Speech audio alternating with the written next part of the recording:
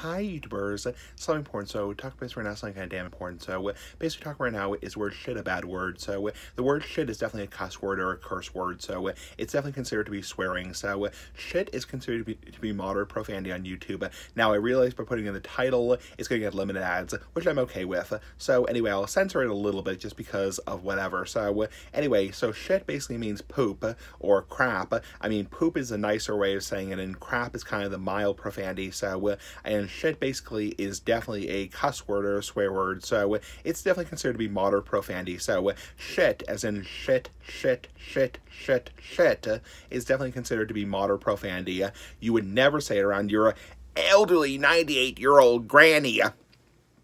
Definitely wouldn't say that crap around her, that shit around her, as in bullshit is bullshit, you know. But is it as bad as other words, you know, really bad words like cocksucker, motherfucker, tits, twat, pussy, bitch, son of a bitch, pecker, asshole, schlong, dick, pecker, schlong, cock, asshole, dick, dickhead, that kind of crap, that kind of shit, you know, fuck, motherfucker, you know, not nearly as bad. Anyway, you're pretty fucking cool. Bye.